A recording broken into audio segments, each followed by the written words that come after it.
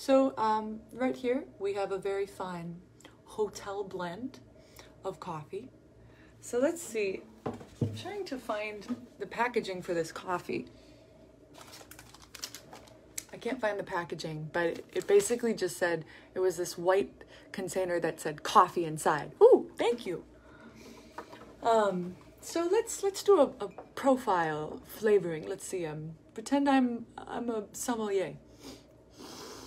Okay, we've got a nice bouquet of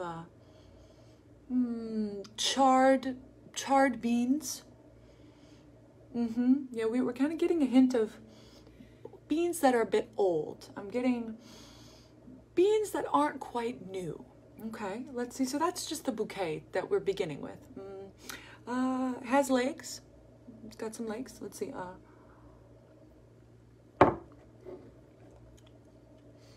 You know when you haven't cleaned your bathtub out in a while and you kind of scrub it down with one of those little scrubby pads? If you were to take that water and maybe boil it, I'm kind of getting a little hint of that. Let's see. You know how every once in a while you need to clean out the air filter in your house? Maybe if you took a little bit of that, sprinkled it in there. You know that chocolate you see in vending machines that it's kind of been in there for a while? It's like an off-brand of chocolate. Maybe it's called like Choco-tastic. It's kind of modeled to look like coffee or chocolate you've heard of before, but it's not. So maybe you take a little bit of that, shave it, kind of put it in there. And I'd say the finish is kind of like a regret you're never gonna shake. You know, that mistake you made maybe 5-10 years ago.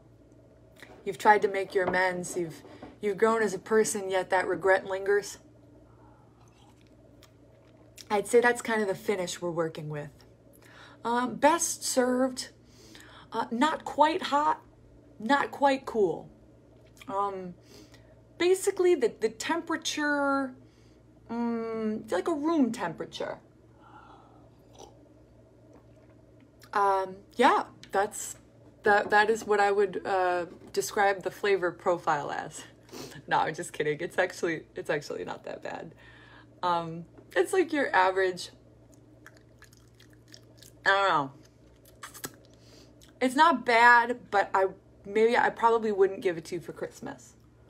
Unless, you know, it was a really tight year and I didn't like you very much. Then I might. No, I'm just giving it a hard time. It's okay. But there's also, I'm going to cover this up because I don't want to make fun of something and, you know, hurt anybody's feelings. But there's a, what does it say, Smile? No, Sierra. There's a balanced Sierra blend that's a decaf that I might try later on tonight. So stay tuned for the coffee review. Kind of sticks with you right there. Those taste buds, best buds. Don't drink the regret coffee. Raise your standards. I'm a traveling musician. What standards? I don't smoke.